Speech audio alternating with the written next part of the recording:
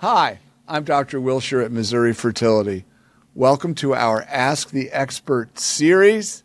Today our guest is Dr. Erica Bove. Welcome to the show, Erica. Thanks, Dr. Wilshire. So great to be here.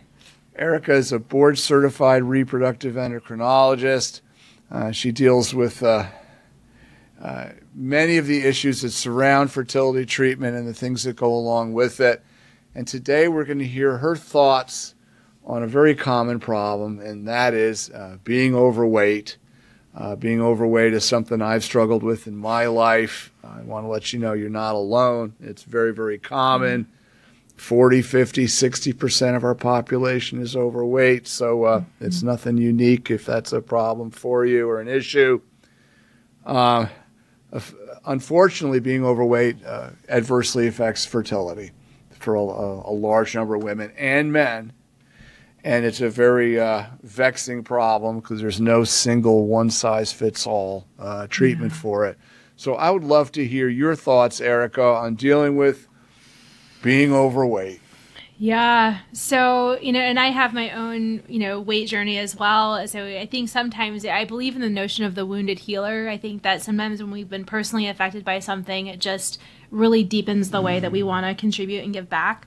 So this is part of my giving back. I was a competitive runner in high school and didn't realize that I was developing some pretty unhealthy patterns, and then got to college and really realized I might need to leave if I didn't, really kind of heal and get some healthier habits and patterns. And so, since that time, I've been on a journey to heal and to understand my body and to really understand what I need. And as I went to med school to become a psychiatrist to cure the world of eating disorders, which was quite ambitious. Oh, interesting. But then I got to psychiatry and realized I love, I didn't like the pace. I love working with my hands. I loved OB-GYN. I love women's health, et cetera. And I loved actionable problems. So I switched gears, but I think I still hold that near and dear. So that's just sort of a brief introduction.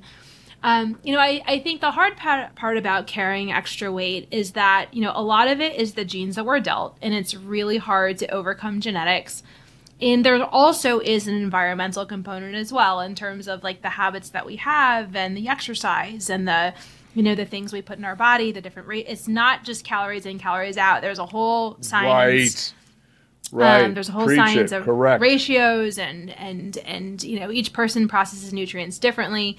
And so I think it's really about understanding, your body and what you need. And I think what's so hard about it, we know that this affects fertility for sure. But so many of us are not taught how to eat. We're not taught to trust our bodies. We're not taught to tune in. And so, I think that, what I love to do is help people understand, okay, what has been my relationship with food? What has been my weight journey?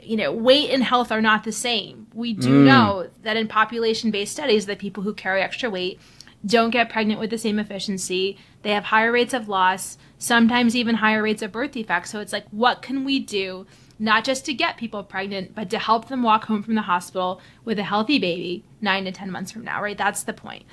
I think as we start to think about fertility, sometimes it really hits close to home, like, wow, like maybe my relationship with food isn't the healthiest. Maybe I have a lot of body hatred that is really, I don't just hate my body because I'm not getting pregnant. I hate my actual body and how when I look at the mirror and all those different things. Right. And so I really think it's an opportunity to say, okay, I'm going to look at what I've been taught. I'm going to look at the beliefs I have about my body and all of this, and I'm going to learn a different way, which is hard.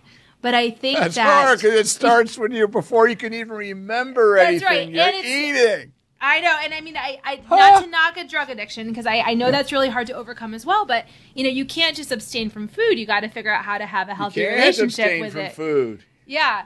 So, what I've really come to is really understanding like the messages we have about our body and food and the unworthiness and all of the control, like all the things that are beneath the surface, because it's not just about this is the diet, and I hate that word, the nutrition plan you need to lose the weight, to ovulate, no, it's about how to relearn how to walk. I mean, it's like, you know, the analogy I like to say is it's almost like somebody's paralyzed, and then how do you teach them how to walk again, right? That's how drastic this is.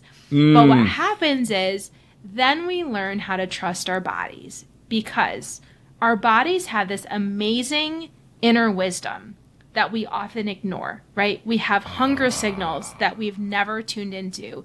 We have cravings, you know, especially as I mean, as humans, but as women too. It's like, don't give in to the cravings. You know, the body's evil. Just like have your rules and live your life.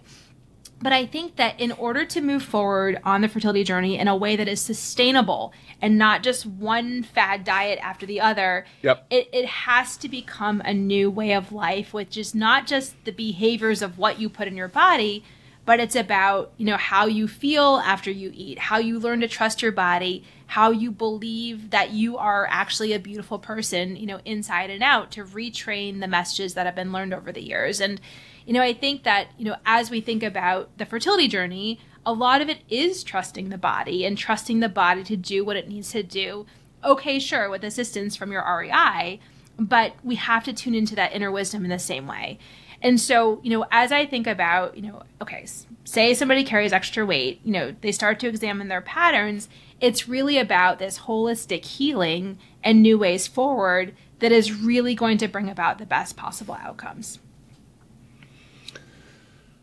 Boy, you know, it happens to be mid-January right now, and the crowds at the gym are already thinning out. You know, the new, you know, the new way on January 1st, the resolutions, I know, they fade quickly, and with weight, it is consistency and long-term, you know, adherence or dedication, and it's hard to do alone. When I lost 130 pounds, my big loss, I did it with my wife. We did it together. I had support. And you'd be amazed how people will sabotage you. They say they love you, but they order the pizza or the ice cream or whatnot. And boy, it's complicated. So, how, you know, you mentioned that your first love may have been psychiatry. Where do you think counseling comes in this? Is there much of a role for you? You see life coaches, you see services online. Obviously, you're compassionate. Now, a lot of doctors don't have much time for this. You know, where does counseling come in on this? Yeah, I mean, I think, you know, you have to find your team, right? You have to find the right person for you. I think that you know, when I was in the beginning phases of my healing, I thankfully found an excellent counselor who had a very good understanding of like body image and food and exercise and messages and perfectionism and all those things that kind of roll up into one. And I think that and I saw a lot of bad people. I mean, I saw a lot of people who really did not know what they were talking about too. And it's a vulnerable time.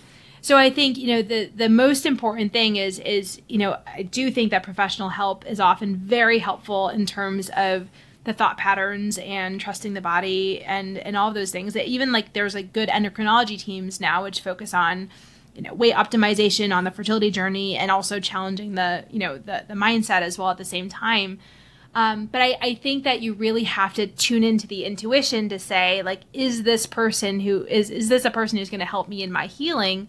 You know, or do maybe they have some messages that are not going to serve me, and really kind of tuning in that way. Like I remember I saw a dietitian and she said something very insensitive and not helpful. And I was a people pleaser way more so, 25 years ago. And I was like, you know what? Like, I don't think this is the person for me. I think I need to find somebody else. And I did. And so there's some of that, there's some of that sort of tuning into the intuition to find who is actually going to serve you and your healing. But I will tell you, I remember I have one patient who she came to me. She had PCOS. She'd had an eating disorder her whole life, which again, people often don't understand that people who carry extra weight often also have eating disorders, right? So I just want to put that out there. And carbohydrate addiction. That nobody wants to talk about it. Yeah, absolutely. And I remember she came to see me and I got her hooked into some resources and said, before we, really try to get you pregnant, I'd love to try and, sort of optimize your weight and your health as best as we can. And she was on board. And so She got plugged in. 3 months later, came, saw me crying, gave me a hug. And she said to me, I don't care if I ever get pregnant because what's happened in the last 3 months has changed my whole life. And I actually love myself. I see myself so differently. And again, I hope I get pregnant in the future, but it doesn't matter. Our paths were supposed to cross for this reason so that I could start this journey. And I just thought, like, wow, you know, we carry so much with us.